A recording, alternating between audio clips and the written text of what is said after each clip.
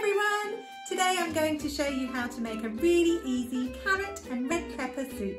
Carrot and red pepper soup you will need 1 onion, 6 large carrots, 2 red peppers, 1 clove of garlic, 1 teaspoon of cooking oil, 1 teaspoon of ground ginger, 1 teaspoon of ground coriander and 1 stock cube.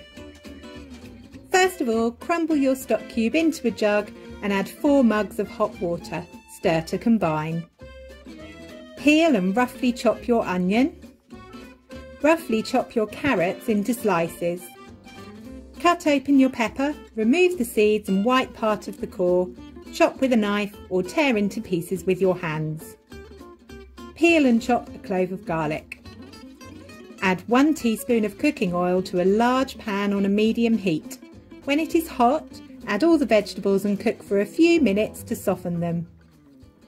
Add 1 teaspoon of coriander and 1 teaspoon of ginger and stir to combine. Add the stock and cook on a medium heat for 20 to 30 minutes or until the carrots are soft. When the vegetables are cooked, take off the heat and leave to cool for a few minutes.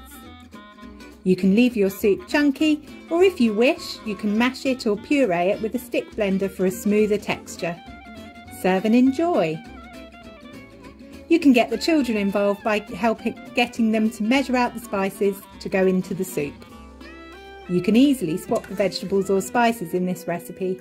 Try using 2 sweet potatoes or some peeled and de-seeded butternut squash instead of carrots.